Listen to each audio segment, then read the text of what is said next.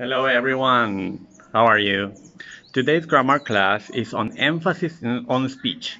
So be careful with that because it has to do with raising our pitch or giving a strong emphasis on volume.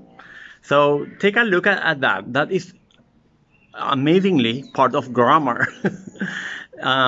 So make sure you go through page 292, I think. I'll check that, but I think it's 292.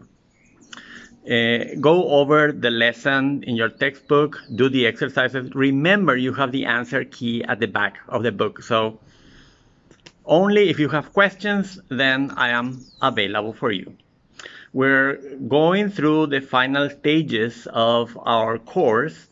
We're finishing, so make sure you have everything clear. If you have doubts, etc., come to me. I'm more than willing to help you. On the other hand, and changing subjects, Mrs.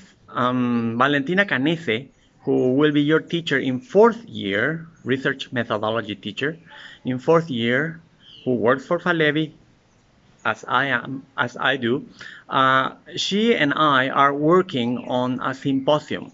That's why you saw that on the platform. Yes, the symposium is from Instituto Superior de Lenguas, and we have been holding this event for 4 years now. This is our fourth year. But this year is different because everything it will be online. Yes, so make sure you register so that you can get a certificate from Instituto Superior de Lenguas, from UNA. Yes, there will be. I made sure that it's not only about helping teachers or giving teachers of English tools to teach, but also to balance it up.